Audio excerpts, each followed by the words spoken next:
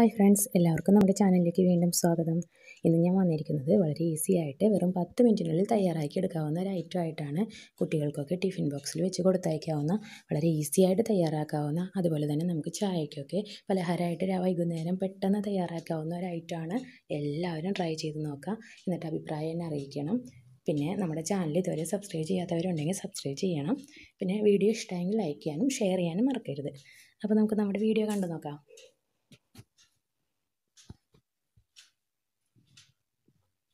അപ്പോൾ നമുക്ക് വേണ്ട ഐറ്റംസ് എന്തൊക്കെയാണെന്ന് നോക്കാം. ഞാനിവിടെ എടുത്തിരിക്കുന്നത് കുറച്ച് തേങ്ങയാണ്. ഒരു ബൗളിൽ അത്ര എടുത്തിട്ടുണ്ട് തേങ്ങ. ഇതിലേക്ക് ചേർത്ത് കൊടുക്കാനായിട്ട് ഞാൻ കുറച്ച് പഞ്ചസാരയും അതിനകത്ത് ജീരകവും ഏലക്കായും ചേർത്ത് പൊടിച്ചെടുത്തിരിക്കുകയാണ്. ഇത്രയും പഞ്ചസാര വേണമെന്നില്ല, നമ്മുടെ ആവശ്യത്തിന് ഒരു 2-3 ടേബിൾ സ്പൂൺ പഞ്ചസാര മതി. ഞാനിത് ഏലക്കായും ജീരകവും പൊടിച്ചെടുക്കാൻ വേണ്ടിയാണ് കൂടുതൽ എടുത്തേക്കുന്നത്. ഇത് നമുക്ക് തേങ്ങയിലിട്ട് മിക്സ് ചെയ്യണം. ആവശ്യത്തിനുള്ള മധുരം ഇട്ടാൽ മതി, ഒരുപാട് ഇടണ്ട. ഒരു 3-4 ഏലക്കായ ചേർക്കുക, ഒരു ടീസ്പൂൺ ജീരകവും ചേർത്ത് പൊടിച്ചെടുക്കുക. എന്നിട്ട് അത് നമ്മുടെ തേങ്ങയിലേക്ക് ഇട്ട് നന്നായി ഒന്ന് മിക്സ് ചെയ്യാം. ഇപ്പോൾ ഇത് നന്നായി മിക്സ് ആയിട്ടുണ്ട്. ഇനി നമുക്ക് വേണ്ടത് മൈദയാണ്. ഞാൻ മൈദപ്പൊടി ഒരു 250 ഗ്രാമാണ് എടുത്തിരിക്കുന്നത്. ഇത് 250 ഗ്രാം മൈദപ്പൊടി ഞാൻ അളന്നെടുത്തതാണ്. കൂടുതൽ ചേർക്കേണ്ടവർക്ക് കൂടുതൽ ചേർക്കാം, അതിനനുസരിച്ച് മറ്റു സാധനങ്ങളും ചേർക്കണം എന്നുള്ളൂ.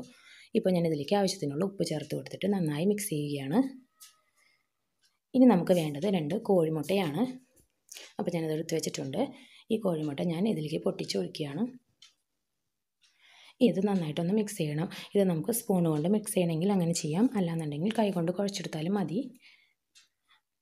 അപ്പോൾ ഇത് നന്നായി ഒന്ന് കുഴച്ചെടുക്കുകയാണ്.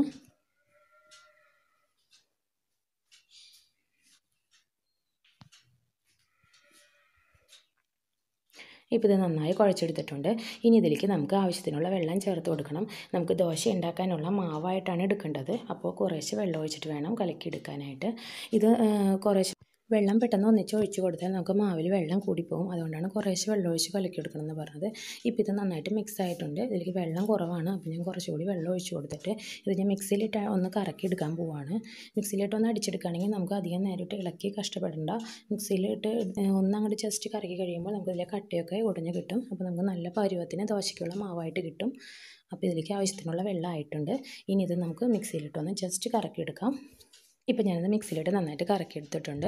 ഇപ്പോൾ ഇതിൽ ബൗളൊക്കെ പൊന്തി നിൽക്കുന്നുണ്ട്. ഇതാണ് ഇതിൻ്റെ പരുവം. ഇനി നമുക്ക് ദോശ ചുട്ടെടുക്കണം. എന്നിട്ട് വേണം നമ്മൾ എടുത്ത് വെച്ചിരിക്കുന്ന തേങ്ങയുടെ മിക്സൊക്കെ ഇതിനുള്ളിൽ വെച്ചെടുക്കാനായിട്ട്. അപ്പോൾ നമ്മൾ ദോശപ്പാൻ സ്റ്റൗവിൽ വെച്ചിട്ടുണ്ട്. ഇപ്പോൾ ഇത് നന്നായി ചൂടായി. ഇനി നമുക്ക് നമ്മുടെ മാവ് ഇതിലേക്ക് ഒഴിച്ചു കൊടുക്കാം. നമ്മൾ ഒരു കയ്യിൽ മാവാണ് ആദ്യം ഒഴിച്ചു കൊടുക്കുന്നത്. എന്നിട്ട് നന്നായിട്ട് പരത്തിയെടുക്കണം. അപ്പോൾ ഞാൻ മാവ് ഒഴിക്കാൻ പോവാണ്. ചട്ടി നന്നായി ചൂടായിട്ട് വേണം നമ്മൾ മാവ് ഒഴിച്ചു കൊടുക്കാനായിട്ട്. ചൂടില്ലാതെ ഒഴിച്ചു കൊടുത്താൽ നമ്മുടെ ദോശ ശരിയായിട്ട് കിട്ടത്തില്ല. ഇപ്പോൾ ഇത് നല്ല ചൂടോടെയാണ് ഞാൻ ഒഴിച്ചു കൊടുത്തിരിക്കുന്നത്. നന്നായി പരത്തിയിട്ടുണ്ട്. ഇനി നമുക്കിതൊന്ന് മൂടി വയ്ക്കണം ഒരു 2 മിനിറ്റ്. ഇപ്പോൾ നമ്മളൊന്ന് മൂടി വെച്ചിട്ട് 2 മിനിറ്റായി. നമുക്ക് തുറന്ന് നോക്കാം. നമ്മുടെ ദോശ ഒരു സൈഡ് വെന്തിട്ടുണ്ട്. നമുക്കിത് മറിച്ചിട്ടെടുക്കണം. അപ്പോൾ ഞാനിത് മറിച്ചിടാൻ പോവുകയാണ്. ഇനി ഇതിൻ്റെ മറുവശവും നന്നായിട്ട് മൊരിഞ്ഞ് കിട്ടണം നമുക്ക്. അപ്പോൾ അത് മൊരിയുന്നത് വരെ നമുക്ക് വെയിറ്റ് ചെയ്യാം. ഇനി നമുക്കിത് മറിച്ചിട്ട് നോക്കാം. ഇപ്പോൾ ഇതിൻ്റെ 2 സൈഡും വെന്തിട്ടുണ്ട്. ഇനി ഇതിൻ്റെ ഉൾഭാഗത്ത് നമുക്ക് നമ്മൾ എടുത്ത് വെച്ചിരിക്കുന്ന തേങ്ങാപ്പീര ഫില്ല് ചെയ്ത് കൊടുക്കണം. അപ്പോൾ ഞാനിത് മറിച്ചിടുവാണ്. എന്നിട്ട് ഇതിലേക്ക് തേങ്ങ വെച്ച് കൊടുക്കാൻ പോവാണ്.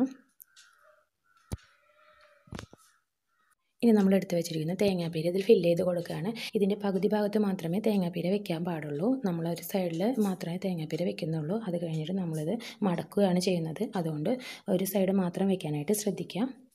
അധികം തേങ്ങാപ്പീര വെക്കേണ്ട, അത്യാവശ്യത്തിന് മാത്രം വെച്ചാൽ മതി. ഇപ്പോൾ ഇതിൻ്റെ ഒരു സൈഡ് ഞാൻ ഫില്ല് ചെയ്തിട്ടുണ്ട്. ഇനി ഇത് നമുക്ക് രണ്ടായിട്ട് മടക്കാം. കൈ കൊണ്ട് വേണമെങ്കിൽ മടക്കി കൊടുക്കാം കേട്ടോ, ചൂട് ശ്രദ്ധിച്ചാൽ മതി. ഇപ്പോൾ ഞാനിത് മടക്കിയിട്ടുണ്ട്. ഇനി ഇത് നമുക്ക് 2 സൈഡും തിരിച്ച് മറിച്ചിട്ടിട്ട് വേവിച്ചെടുക്കണം. നന്നായിട്ടൊന്ന് മൊരിഞ്ഞ് കിട്ടണം.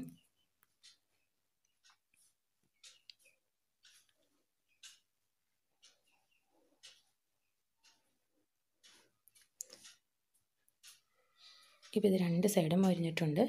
നമ്മുടെ മുട്ടദോശ റെഡിയായി. മുട്ടയൊക്കെ ഇട്ട് തേങ്ങാപ്പീരയൊക്കെ വെച്ചേക്കുന്നത് കൊണ്ട് കുട്ടികൾക്കൊക്കെ ഒരുപാട് ഇഷ്ടമാവും. അപ്പോൾ നമ്മുടെ മുട്ട ദോശ റെഡി ആയിട്ടുണ്ട്. വളരെ ടേസ്റ്റി ആയിട്ടുള്ള ഐറ്റമാണ്. എല്ലാവരും ട്രൈ ചെയ്ത് നോക്കണം. ഇതുപോലെ തന്നെ നമുക്ക് ബാക്കിയുള്ള മാവും ചുട്ടെടുക്കാം. ഞാനപ്പോൾ ബാക്കിയുള്ളതും കൂടി ഇതുപോലെ തന്നെ റെഡിയാക്കി എടുക്കാൻ പോവുകയാണ്. അപ്പോൾ ഞാൻ ബാക്കിയുള്ള മാവും ദോശ ചുട്ടെടുത്തിട്ടുണ്ട്. എല്ലാവരും ഇതൊന്ന് ട്രൈ ചെയ്ത് നോക്കുക. എന്നിട്ട് അഭിപ്രായം എന്നെ കമൻറ്റ് ബോക്സിലൂടെ അറിയിക്കണം. എല്ലാവർക്കും വളരെയധികം ഇഷ്ടമാവും. വളരെ പെട്ടെന്ന് തന്നെ തയ്യാറാക്കി എടുക്കാവുന്നതാണ്. അപ്പോൾ നമുക്ക് കുട്ടികൾക്ക് ടിഫിൻ ബോക്സിലേക്ക് കൊടുത്തയക്കാൻ പറ്റിയ ഒരു ഐറ്റമാണ്. നിങ്ങൾ ട്രൈ ചെയ്ത് നോക്കിയിട്ട് എന്നെ അഭിപ്രായം എന്തായാലും അറിയിക്കണം. പിന്നെ വീഡിയോ ഇഷ്ടമായെങ്കിൽ ലൈക്ക് ചെയ്യാനും ഷെയർ ചെയ്യാനും മറക്കരുത്. അപ്പോൾ നമ്മുടെ ചാനൽ ഇതുവരെ സബ്സ്ക്രൈബ് ചെയ്യാത്തവരുണ്ടെങ്കിൽ സബ്സ്ക്രൈബ് ചെയ്യുക. സബ്സ്ക്രൈബ് ചെയ്യുമ്പോൾ ബെല്ലൈക്കൺ പ്രസ് ചെയ്യാൻ മറക്കരുത്. അപ്പോൾ നമുക്കിനി പുതിയൊരു വീഡിയോ ആയിട്ട് വീണ്ടും കാണാം. അതുവരെ എല്ലാവർക്കും ബൈ.